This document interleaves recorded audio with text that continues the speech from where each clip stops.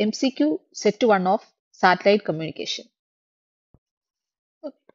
First question.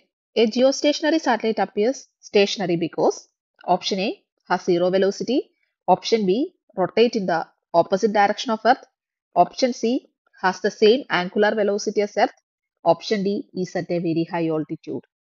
The answer is option C. A geostationary satellite appears stationary because it is having the same angular velocity as Earth. Now, next question. The altitude of a geostationary satellite is approximately option A 3600 km, option B 12,000 km, option C 22,300 miles, which is approximately equal to 36,000 km, option D 1,500 km. The answer is for a geostationary satellite, the altitude is 36,000 km, that is approximately equal to 22,300 miles. Option C. Next question. The first communication satellite was option A, Aryabhatta, option B, INSAT 1A, option C, Telstar 1, option D, Intelsat. The answer is Telstar 1. Next question. The Kepler's first law states that the orbit of a planet or a satellite is option A, circular, option B, parabolic, option C, elliptical, option D, hyperbolic. The answer is the orbit of a planet or a satellite will be elliptical, option C. The Kepler's second law is also known as law of eclipse, law of equal areas, law of periods, law of energy. We know that the Kepler's second law is known as the law of equal areas, option B. Now, next question. The Kepler's third law relates option A, orbital velocity and mass, option B, orbital period and radius, option C, antenna gain and power, option D, inclination and altitude. Kepler's third law, it relates the orbital period and radius. So, option B. According to Kepler's third law, the square of orbital period is proportional to option A, cube of semi-major axis, option B, cube root of altitude, option C, orbital velocity, option D, mass of satellite. We know that the Kepler's third law relates the square of orbital period to the cube of semi-major axis. So, answer is option A. Next question. A geostationary satellite must have option A, 90-degree inclination, option B, 0-degree inclination, option C, 45-degree inclination, option D, 180-degree inclination. A geostationary satellite must have 0-degree inclination. That is option B. Next is a geostationary satellite completes one revolution in option A 12 hours, option B 48 hours, option C 24 hours, option D 6 hours. The answer is 24 hours. That is for a geostationary satellite. MEO satellites are mainly used for option A weather monitoring, option B navigation, option C GeoTV broadcasting, option D deep space imaging. Answer is option B. That is navigation or GPS. Next question.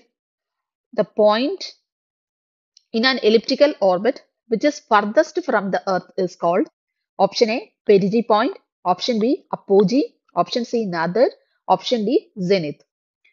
The point in an elliptical orbit which is farthest from the Earth is called option B, that is apogee point.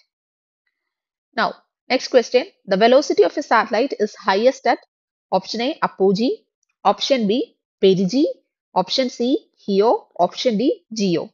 The velocity of a satellite is highest at, we know that it is the perigee point. A passive satellite, option A only amplifies the signal, option B only reflects the signal, option C processes the signal on board, option D is only used in geo. We know that a passive satellite will only reflect the signal.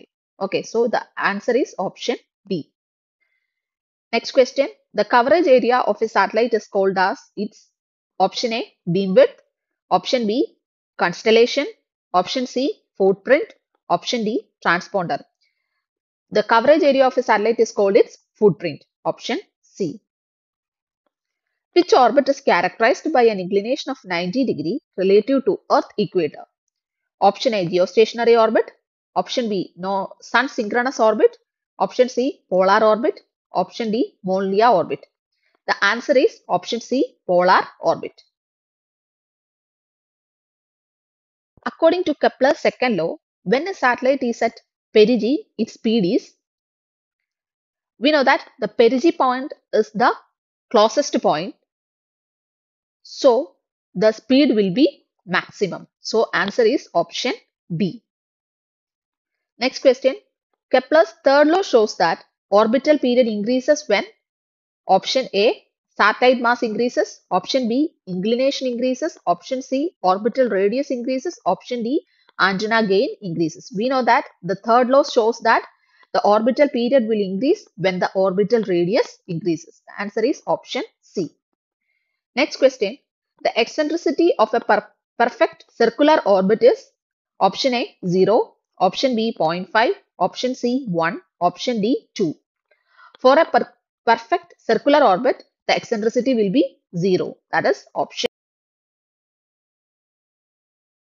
The line joining the apogee and perigee is known as option A, line of knots, option B, line of upsides, option C, meridian, option D, altitude line. The line which is joining the apogee and perigee is called of line of upsides. Answer is option B. Next question. Geosatellite requires dash for the global coverage.